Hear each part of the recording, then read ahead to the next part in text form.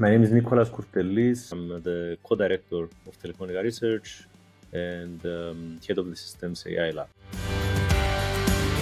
Telefonica is working on two, let's say, parallel tracks. One has to do with understanding how to build privacy-preserving machine learning technologies, algorithms that can help networks perform activities of AI in a privacy-preserving fashion. We also have activities that have to do with understanding how to reconfigure the network using, again, AI in the network.